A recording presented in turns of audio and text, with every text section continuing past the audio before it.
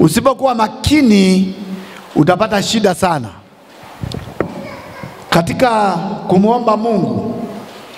Mungu amenipa niwafundishe kumfahamu mpinga Kristo ni nani.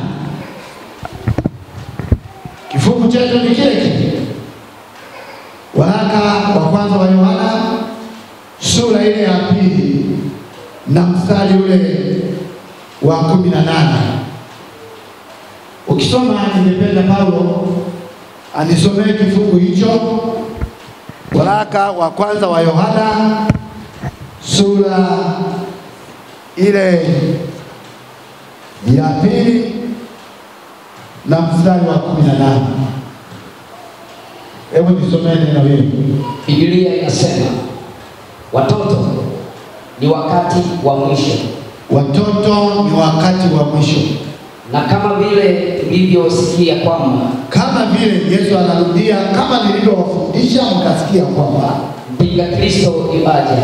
Mpinga Kristo atakuja au anakuja hata sasa. Lakini Yesu anasema hata sasa wapinga Kristo wengi wamekwisha. Wapinga Kristo wengi wamekwisha kutokea.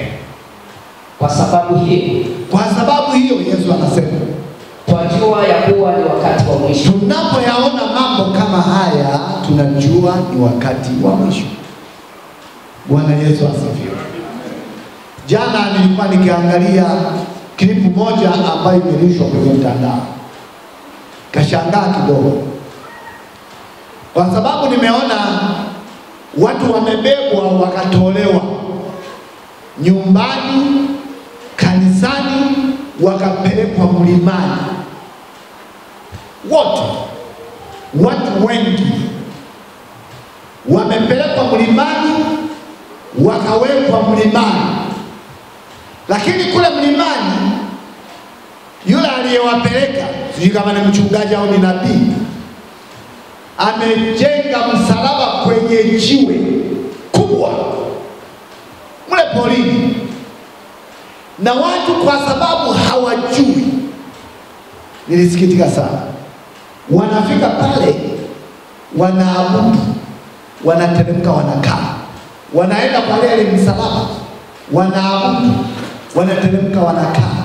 Na mtume sio ni nabii sio ni nani yuko pale kwenye lile ni msalaba porini, mlimani. Unapoona mambo kama haya, Yesu anasema ni wakati wa mwisho. Amen. Ni wakati wa kujifunza Biblia na kuifahamu. Ni wakati wa kuchambua mafundisho ya kweli na ya uongo. Nataka niwaambie ni wakati wa mwisho. Na Yesu anafunza akasema, mnapoyaona mambo haya mjue kabisa kwamba ni wakati wa mwisho. Nisikilize, nitakwenda haraka, nina nusu saa tu. Nimekuwa nikifikiri kwa nini watu wanafanyiwa hivyo. Watu wanabebwa kama nyinyi wote mliokaa huko. Watu karibu 300, 200 na kitu. Na kigezo kinachotumiwa ni kwamba hata Yesu aliwabeba watu akawapeleka porini. Ni vitu vya ajabu sana. Ni wakati wa mwisho. Nikawa ninajiuliza maswali, kwa nini watu wanafanyiwa hivyo? Nikatambua kitu kimoja ambacho nataka niwaambie. Nimeshafundisha mambo machache. Wiki iliyopita nilifundisha kama mambo 3. Jambo la kwanza nilisema kwamba mpinga Kristo ni mtu yeyote anayekataa uungu wa Yesu. Nikafundisha sehemu ya pili, mpinga Kristo ni mtu yoyote anayegeuza neno la Mungu kwa matakwa yake. Yani analigeuza neno la Mungu kwa matakwa yake. Na nikasema mpinga Kristo ni mtu yeyote ambaye anamkataa Yesu. Katika sifa hizo nimesema 3 nilizofundisha wiki iliyopita, ukiziona ujue kwamba hiyo ni tabia ya mpinga Kristo. Naweza kuwa mimi, unaweza kuwa wewe na mtu mwingine. Leo nina jambo la 4. Jambo la 4 nimeliweka pale. Nimesema ya kwamba mpinga Kristo ni mtu yeyote anayelifanya kanisa kuwa la kwake. Watu anawafanya kuwa mali yake, kwa sababu mimi ninajua kanisa ni watu waliompokea Yesu kuwa Bwana na Mwokozi wa maisha yake. Hilo ndio kanisa. Ina maana wewe ni kanisa na mimi ni kanisa. Kwa hiyo ikiwa mimi nitawageuza nyinyi muwe, mimi ndiye niwe kichwa cha kanisa na nyinyi muwe mali yangu, mimi ni mpinga Kristo. Kwa sababu gani? Kwa sababu ukisoma katika kitabu cha Waefeso, naenda haraka sana uwe pamoja na mimi. Ukisoma katika kitabu cha Mathayo kwa mfano sura ile ya 16 mstari wa 18, Yesu anasema nitalijenga kanisa langu wala milango ya kuzimu haitalishinda. Bwana Yesu asifiwe. Nitalijenga kanisa langu wala milango ya kuzimu haitalishinda. Hebu tusome hiyo Mathayo 16 mstari wa ngapi? Wa 18. Biblia inasema, yes, nami nakwambia wewe ndiye Petro. Wewe utabaki kuwa ni Petro. Na juu ya mwamba huu, na juu ya ukiri ulio ukiri, nitalijenga kanisa langu, wala milango ya kuzimu, wala ile milango ya kuzimu haitalishinda kanisa la Kristo. Kwa hiyo tunaposoma kifungu hiki tunajua kwamba kanisa ni la Kristo. Lakini fundisho hili limepotoshwa, likawekwa kanisa kuwa la Petro. Petro, watu wanatafasiri wanasema kanisa Yesu alipoondoka aliachiwa Petro. Wanasema hivyo. Watu wametumia mafungu haya kujimilikisha makanisa, yanakuwa ya kwao. Wanajimilikisha makanisa, wanasema kanisa liliachwa na Yesu mikononi mwa Petro. Petro ndiye anayemiliki kanisa. Petro ndiye aliyeachiwa kanisa. Na wengine wanasema, wanakwenda mbali kabisa, wanasema huyo ndiye Baba Mtakatifu aliyeachwa na Yesu, kitu ambacho sio kweli. Amen. Ikiwa na kufundisha kweli, utaniona mimi ndiye mwenye kanisa la Efeso, umefeli. Mapepo yatakupiga sawa sawa. Tutakuombea utagagaa kila siku. Kwa nini? Kwa sababu umehamisha ule uwezo wa kimungu, ule uwezo aliousema Yesu Kristo, umebadilisha maneno yake. Kanisa limekuwa la mtu. Hii ndio sababu watu wanabebwa, wanapelekwa polini na mtu. Na mtu, mimi nilikuwa nikitazama kama siamini hivi. Na ukifanywa hivyo, mtu ana uwezo wa kukufanyia kitu chochote kule polini. Hata kama wangechomwa tu. Kwa sababu Yesu alifundisha hivi, msiamini. Watu watakuja watawaambia kwamba kuna Yesu huku, msiende wala leo watu wanakwenda mpaka polini. Ni ajabu sana. Sisi tunaangalia, ukisoma kifungu hicho, hebu nisomee Waefeso 5. Mafundisho haya ni ya uongo kabisa, ni kupingana na neno la Mungu. Waefeso 5:23. Kwa sababu ukisoma Waefeso 5 mstari ule wa 23 mpaka 24, soma haraka. Kwa maana mme ni kichwa cha mkewe, kama Kristo naye ni kichwa cha kanisa. Yes. Naye ni mwokozi wa mwili. Yes. Lakini kama vile kanisa ambao ni sisi limtiivyo Kristo, tunavyomtii Yesu Kristo, vivyo hivyo wake nao watii waume. Paulo wakati anafundisha ndoa analilinganisha kanisa na familia. Kama wewe unavyomtii Kristo, Paulo anasema hata wake wawatii waume zao.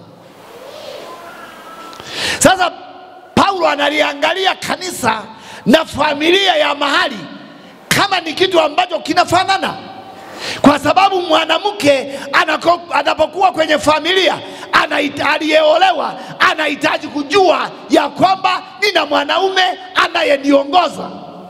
Na kanisa, kama kanisa, mtu anapoamua kumpokea Yesu kuwa Bwana na Mwokozi wa maisha yake, anahitaji kujua ya kwamba Yesu Kristo mwana wa Mungu aliye hai ndiye anayeniongoza. Amen. Nimesema ukisema kwamba Petro ndio kichwa cha kanisa, maana yake ni kwamba Petro ndiye aliyelifia kanisa, kitu ambacho sio kweli. Wathesalonike wa kwanza sura ya 5 mstari wa 10, Yesu anasema, Paulo anaandika anasema Yesu ndiye aliyelifia kanisa. Hebu tusome mafungu yale. Biblia inasema, yes, ambaye alikufa kwa ajili yetu. Yesu alikufa kwa ajili yetu ili tuishi pamoja naye. Ili wewe, wapendwa mnaonisikiliza sasa, ili wewe uweze kuishi pamoja na Kristo. Amen. Sio Petro alilifia kanisa, sio mchungaji amelifia kanisa, sio mtume fulani anayekufundisha alilifia kanisa. Yesu Kristo ndiye aliyekufa ili wewe uishi pamoja naye. Amen. Ni hatari sana kuishi na mwanadamu. Kuishi na Yesu ni faida kubwa. Amen. Hii ndio sababu Yesu alisema milango ya kuzimu haitanishinda. Kama mtu ana Yesu hawezi kushindwa na milango ya kuzimu. Wapendwa, niwaambie, kwa nini tuna mapepo? Kwa nini tuna magonjwa? Kwa nini tunalogwa? Kwa nini tunachezewa? Ni kwa sababu hatuna Yesu ndani. Kwa nini tuna hofu? Ni kwa sababu hatuna Yesu ndani. Amen. Sio nitawafundishaje mnielewe. Mpinga Kristo yupo. Watu wametengeneza kila aina ya njia ya kupata hela na kutengeneza maisha. Na kwa sababu tunaishi duniani, tuna matatizo mengi. Watu wametufanya kuwa kitega uchumi kwa ajili ya shida zao zinazowasumbua. Hasa nilikuwa najiuliza, wanachukuliwa, wanapelekwa porini, wanafikwa, unawekwa, unaanza kwenda kuabudu limsalaba lililo kwenye jiwe. Kuna uhai gani? Unachukuliwa, unaanza kuwa unatapishwa kama mganga wa kienyeji. Yesu yuko wapi? Hebu tusomee Warumi 14 mstari wa 9. Biblia inasemaje? Sura ya 14 mstari wa 9.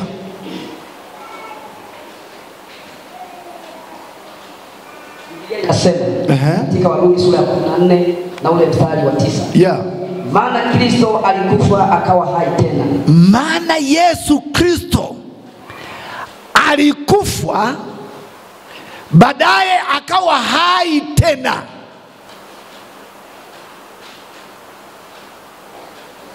Amen. Sikiliza neno la Mungu, jifunze ili iweje. Kwa sababu hii. Kwa sababu hii. Awamiliki waliokufa. Anawamiliki waliokufa katika Yesu Kristo. Na walio hai pia. Na sisi tulio hai tunamilikiwa na Yesu. Mnanielewa? Naona kama mnielewi. Mnanielewa? Hebu fanya hivi kama mnanielewa. Wewe unamilikiwa na Kristo. humilikiwi na mchungaji, humilikiwi na mtume, kiwa na Yesu Kristo. Huyo ndiye anayetawala maisha yako. Sasa kwa sababu ya shida mbalimbali, watu wamejimilikisha, watu wamewafanya kwa miliki zao, wamewafanya kwa kitega uchumi. Ndio maana unaona cheo cha maaskofu kinagombaniwa kama kwenye siasa, ili amiliki. Cheo cha askofu sasa hivi ni dili kubwa.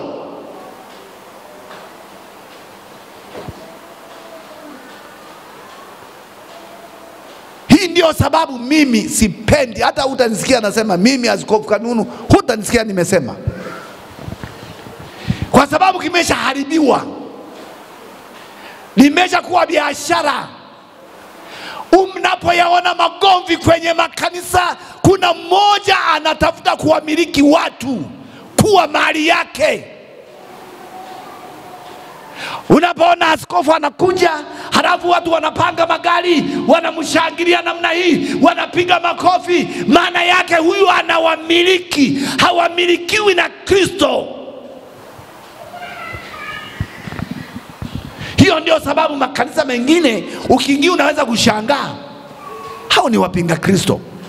Wanaambia wafanya biashara mko wangapi humu, wananyosha mikono, wanapangiwa siku ya kuonana nayo. Wafanya kazi wa serikalini wananyosha mikono, wanapangiwa siku ya kuonana na baba. Halafu wale wa kawaida wenyewe wala hawaitwi. Mna faida gani? Sasa wale wafanya biashara wakiitwa, wanaambiwa kwamba kisimamo wewe unakusanya shilingi ngapi? Akisema tu biashara yangu iko kwama kwenye 500,000 labda kwa mwezi, zaka yako 50. Wewe unapokea mshahara wa ngapi? 600,000, zaka yako 60. Halafu anaandikwa majina wote. Mwisho wa mwezi baba anayemiliki wale watu anakaa. Kama hujatoa anakutumia message, kumbuka zaka yako.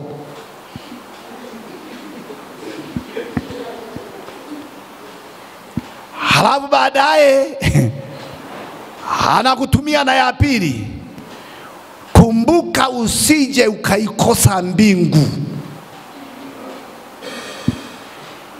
Na watu wote kwa sababu wamemilikiwa, wanaogopa baba ameniandikia.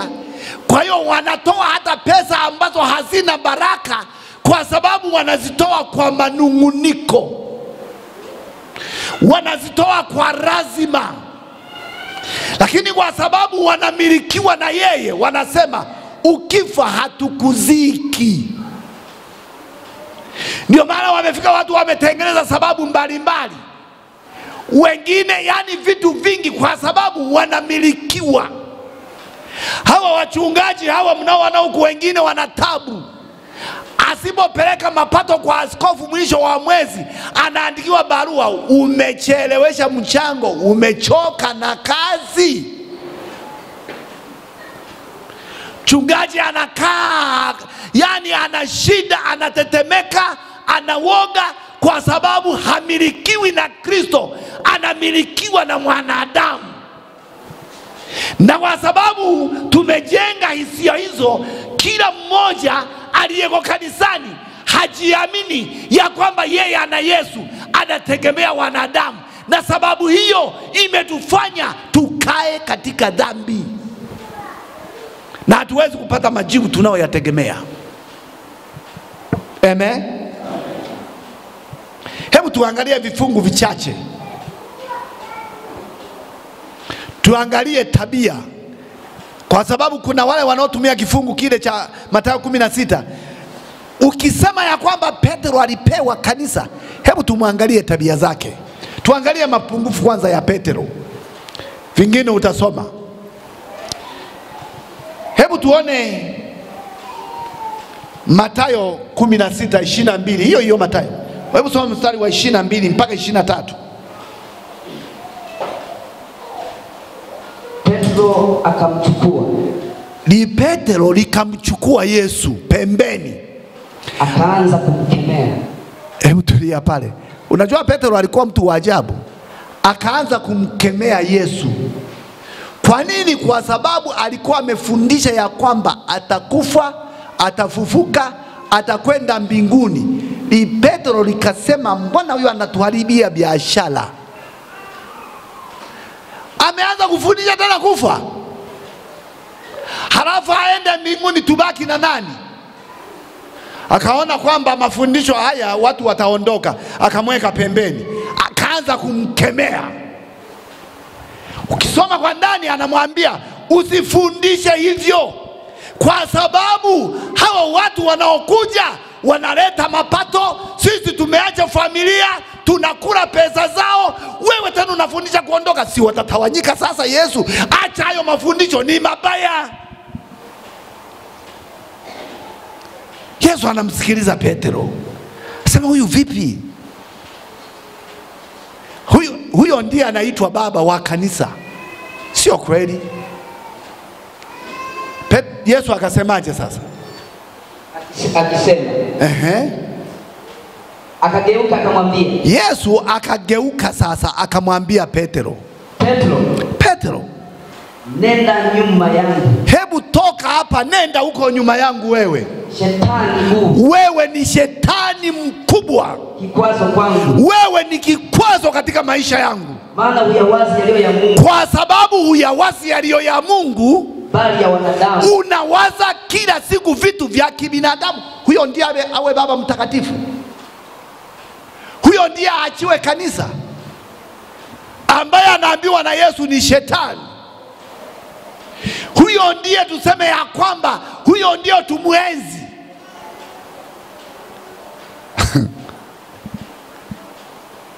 Na sasa hata watu wengi wanawaza mambo ya kibinadamu. Viongozi wengi na watumishi wengi wanaowachunga wanawaza mambo ya kibinadamu. Hii ndio sababu kanisa limepoteza mwelekeo, kwa sababu ni siku za mwisho. Ndio sababu wengine hata wanapofanya maombi, kwa sababu ya shida zenu, maombi yamegawanywa kwa grade. Huwa nasema kila siku kuna maombi ya 50,000. Ukitoa 50,000 na maombi ni marefu. Baba, katika jina la Yesu tunakemea araye mazao, tunakemea avunjaye baraka. Baba, katika jina la Yesu naweka nyumba ndani yake, naweka gari ndani yake, anaweka gari. Maombi yataombwa makubwa, lakini ni kwa sababu gani? Umetoa 50,000. Yanakuja maombi ya 10,000. Baba, katika jina la Yesu bariki ya kazi anazozifanya, angalia na matatizo yake yote, katika jina la Yesu, amina. Yanakuja maombi ya 2,200. Mungu unajua shida zao, utakwenda kuwabariki. Na Mungu anatazama. Kwa nini huyo ameombewa maombi makubwa na mazito? Ni kwa sababu ametoa 50. Yesu akamtazama Petro, anawaza habari ya fedha, anawaza habari ya kwamba atakula nini Yesu akiondoka. Akamwambia, wewe ni shetani, wewe ni kikwazo, nenda nyuma yangu shetani we. Maana huyawazi yaliyo ya wanadamu. Na mimi nataka niwaambie Wakristo wa Efeso, ikiwa hutakuwa na Yesu, utafanywa kuwa kitega uchumi cha mtu. Amen. Utahangaishwa na shetani. Na shetani anajua sana. Nitafundisha kwenye redio nafikiri Jumatatu kesho. Nimesema kwamba shetani anajua kuliko unavyojua wewe, kwa sababu ni kifaa cha Mungu. Si nyinyi mnamdharau shetani? Shetani ni kifaa cha Mungu. Mchungaji unataka kutuambia nini? Unacheza na shetani? Ni kifaa. Kwani aliumbwa na nani?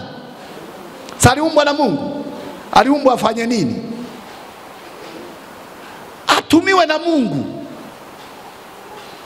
ndio sababu shetani na Mungu wanakutana kila kunapoitwa leo apokee taarifa. Siku moja wakakutana, kaambia ndugu yangu unatoka wapi? Nikasema natoka duniani.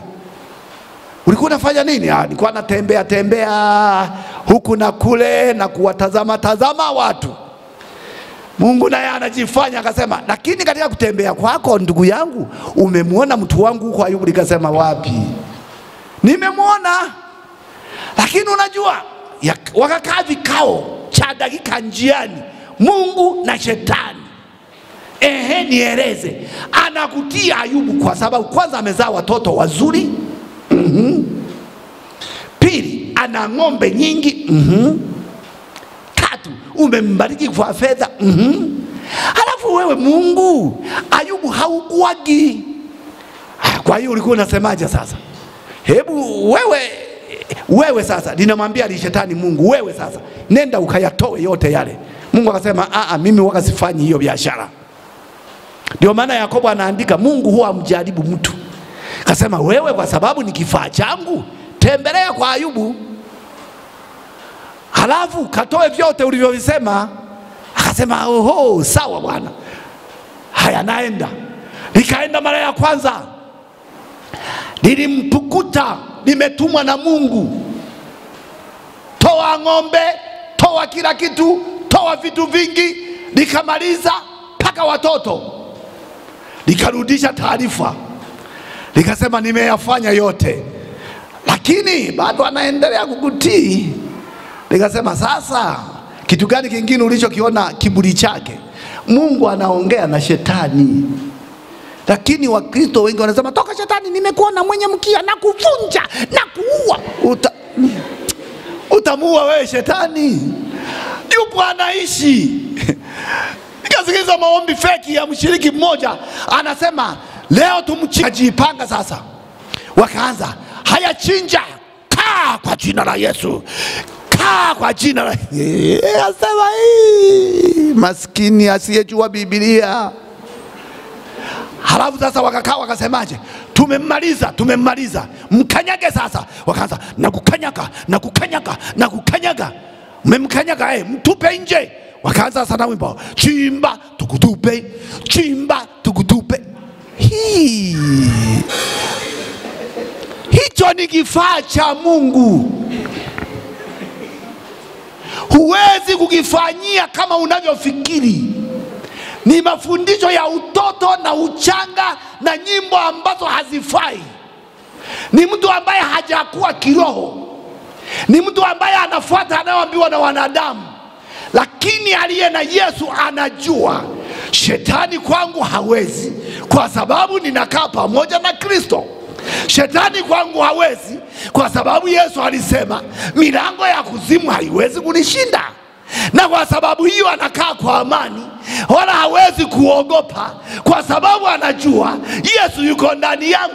Tumesoma anaishi pamoja na sisi. Una shida gani? Hata watu wengine feki, mimi nashangaaga wasiojua. Yani haya mafundisho ya utoto haya yanasumbua sana washiriki. Mtu mmoja akaambiwa kwamba umewahi kumuuliza Mungu juu ya shetani? Kasema bado kabisa. Muulize sasa. Nitamuulizaje mchungaji? Sio muulize kwa nini Mungu ulimuumba shetani. Halafu akaanza, baba nakuuliza wewe Mungu, kwa nini ulimuumba shetani? Leo Mungu nataka uniambie. Akwambie Mungu sababu ya kumuumba shetani. Shetani ni kifaa kwa watu wasio na Yesu. Kimewekwa kwa ajili ya siku za mwisho. Kimewekwa kwa ajili ya kukugrade, kukupima. Biblia inasemaje? Biblia inasema siku tutakapokutana mbele za Bwana, Biblia inasema tutafanana na mkulima mmoja ambaye akiingia shambani Anapovuna ngano, anavuna tu, anakata pamoja na mapepe umo anayaleta. Halafu siku ya mwisho sasa atapepeta zile ngano, anaziweka garani. Halafu zile yale makapi anayachoma yote kwa moto. Hii ndio shetani yupo kukupima. Ndio maana siku moja anamwambia Yesu Petero, yupo shetani kukupepeta kama vile ngano, lakini nakuombea wewe imani yako isipunguke, na utakaposimama waimarishe na familia yako, waimarishe na ndugu zako. Kwa hiyo wewe unapimwa kila kunapoitwa leo. Hasa hii uchanga wa Biblia huu unasumbua sana. Ndio maana unaweza kumkuta mtu anaomba maombi fake, huwa anayaita, analia, nione mimi ni mdudu, nini sifai lolote. Aone nini? Mdudu gani? Sema kama ni panzi.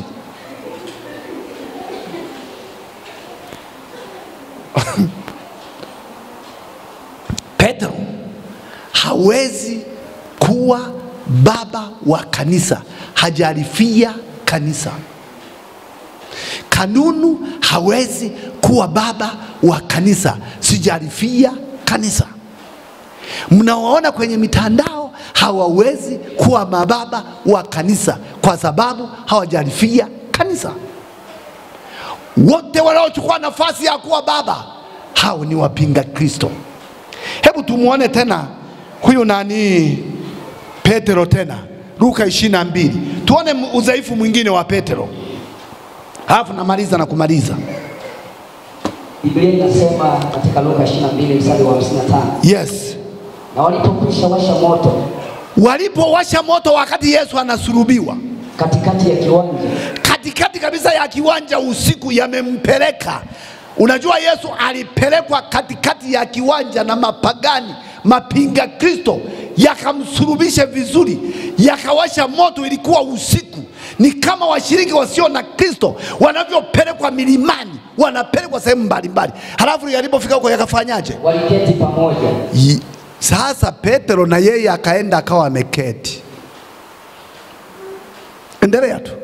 Ndipo mjakazi mmoja, kijakazi kamoja kakamfuata Petro. Ameketi mwangani. Alikuwa ameketi kwenye mwanga kama kwenye taa hizi. Akamkazia macho akasema. Kakamkazia macho kakamwambia, "Alo Petro." Na huyu alikuwa pamoja naye. Na huyu kamateni alikuwa pamoja naye. Akakana akisema. Petro akasema, "La! Mwanamke. Wewe mwanamke wewe, pumbavu wewe. Simjui, uweni tu." Huyo ndiye awe baba wa kanisa. Huyo ndiye awe mtakatifu. Baadaye kitambo mtu mwingine alimuona. Baadaye tena akahamisha kijiwe akakaa kama hapa, akafuatwa na libaba limoja. Akasema, wewe nawe Mungu. Wewe Petro, na wewe ulikuwa pamoja naye. Petro akasema, Petro akasema, mtu si mimi. Nimeshawaambia sio mimi, mnanifananisha. Halafu yapata saa moja. Ikapita kama saa moja tena. Mtu mwingine ndio nikamfuata kwenye kijiwe cha tatu. Alikaza kusema. Nikasema, hakika na huyu alikuwa. Hakika kamateni na huyu alikuwa pamoja naye. Kwa kuwa yeye pia ni Mgalilaya. Huyu naye ni Mgalilaya, sio Myahudi huyu. Kamata, weka pamoja pale msalabani. Petro akasema. Petro sasa akaona ngoja nitoe ya mwisho. Mtu. Wewe. Sijui usemalo. Hujui hata usemalo, mimi simjui. Na papo hapo alikuwa katika kusema. Alipomaliza kusema hivyo, jogoo aliwika. Na jogoo akawika. Halafu Petro akafanyaje? Bwana akageuka akamtazama Petro. Halafu Yesu akageuka kama ninavyogeuka hivi akamtazama Petro. Petro akalikumbuka lile neno la Bwana. Petro akakumbuka alivyoambiwa kwamba ni shetani ni kikwazo. Jinsi alivyomwambia. Tena alimwambia, kabla sijafa utakuwa umenikataa mara 3. Leo kabla hajawika jogoo utanikana mara 3. Akatoka nje akalia. Petro ikabidi sasa atoke nje akalie kwa machozi. Komea hata pale. Huyu ndiye awe baba wa kanisa. Huyu ndiye aabudiwe. Mwanadamu wa kawaida. Hawa wanaochukua makanisa wanajimilikisha, wanasoma wapi? Amen. Amen. Tena kuna wengine wachungaji wameenda mbali. Anamwambia mzee wa kanisa, hebu simama. Tumemtenga leo Eliza. Halafu ashika anasema amen, atoke kwenye kanisa langu, na atakayeshirikiana naye huyu, na yeye tutamshughulikia. Halafu wazee wanamwambia toka, toka, toka. Anatolewa nje. Kanisa liliofiwa na Kristo, liliowafia wenye dhambi, wenye shida, wenye mateso, leo wanafukuzwa kanisani, wanatengwa.